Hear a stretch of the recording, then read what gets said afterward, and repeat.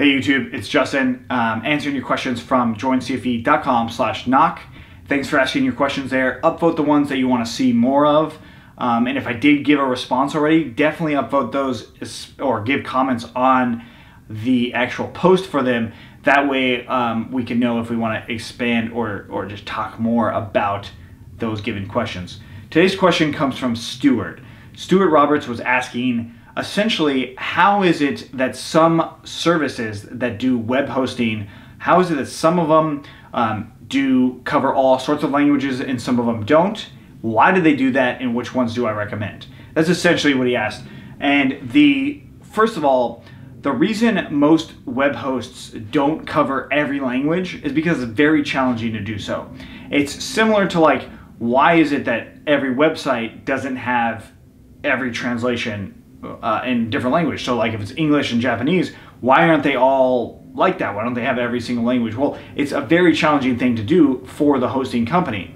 Now the hosts themselves, it's a little bit easier than translating spoken languages to translating programming languages, but it's still a challenge. Like there's still a lot of things that go into that. So when you're picking your host, you should be picking it based off of the software stack, you know, the different software that you need or your project requires, and make a choice based off of that. Don't make a choice based off of how much it costs necessarily, which I'll get into that in a second, but make a choice based off of the software that you're using, right? That's the important part. Now, the fact that it is or can be so complicated to have all these different languages, that means that not every service is going to execute them very, very well. I mean, they might execute them well, but they're not necessarily going to execute them superbly well. Now, a few of the services that I currently work with are Amazon Web Services, Elastic Beanstalk in particular for Django. I use a lot of their other web services as well, but that one in particular for launching on Django, which we have tutorials covering that. Heroku, which we also have tutorials covering. That's another one that I use a lot, Heroku.com. And then the last one is Webfaction.com. So each one of those is, I mean, they're fairly good as far as the pricing is concerned, right? Webfaction is probably the best entry-level one. We actually work with them. They're an affiliate of ours, so full disclosure there. I would check them out because it's about $10 a month. With our deal, it's a little bit less than that. I think it's half that price actually for 6 months.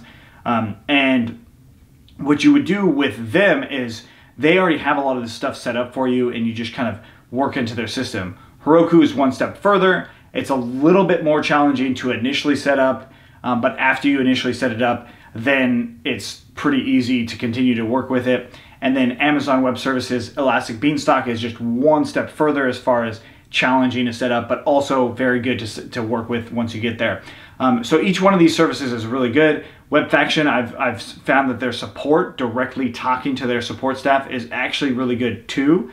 They do help a lot with diagnosing problems. And then going up the ladder, those will as well, but like just not, in my experience, I've just had more with Webfaction. That's why I recommend them, and that's why they're an affiliate of mine. A couple others that I don't really use that much anymore, but I've heard do really well are Linode, that's linode.com, and as well as Rackspace. Those two I've heard are very good for all sorts of things when it comes to hosting your service. Now, if you want to know more about hosting, let us know in the comments, but hopefully that answers your question as far as where to host. And the reason the pricing is different, of course, it has to do with their business model itself. Some of them you end up spending more because you get basically better service for your server. But if you're starting out, a lot of times you don't necessarily need that, right? So like when I started Coding for Entrepreneurs, I put it on Webfaction because Webfaction was great, but it was a shared server. And you know, as we started getting more traction and more traffic, we moved over to Heroku. Heroku now holds our codingforentrepreneurs.com because it handles our service on a higher level. That doesn't mean that Webfaction wouldn't have necessarily been able to, but Heroku just allows us to do it on a faster and easier way. And then also Heroku is on Amazon Web Services backend, so like there's some peace of mind there with using something as big as Amazon, the same thing that Netflix uses for all of their stuff. So we figured that might be a good thing for us.